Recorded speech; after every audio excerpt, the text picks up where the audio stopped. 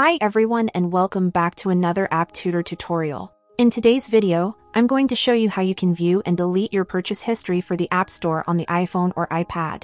This is a pretty quick and simple tutorial, so just follow my steps so you don't make any mistakes. And by the way, if you are new to this channel, please consider subscribing for more tutorials like this in the future. It would really help out the channel. So without wasting your time, let's start. The first step is to open the App Store on your iPhone, and then you want to tap on your profile picture at the top right corner of the screen. Then select Purchased.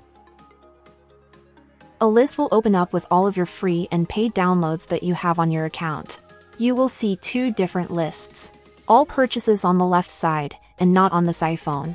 If we open this tab, you will see all apps that are not installed on your device anymore.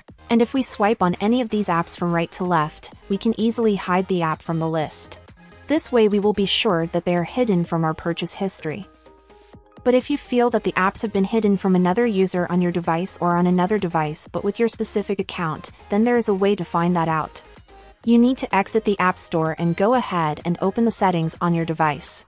And when you open settings, we need to open your Apple ID at the top of the settings page. So click on your name at the top, and this will open your Apple ID settings. Now you need to click on Media and Purchases. And now you want to tap on View Account. Then it will ask you to enter your passcode or scan your face with Face ID. So just do that in order to access this section. Select Hidden Purchases.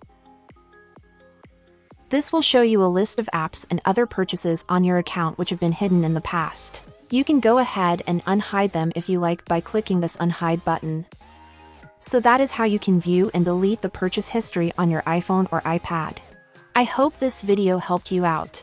If it did, then leave a comment down below and see you in the next video.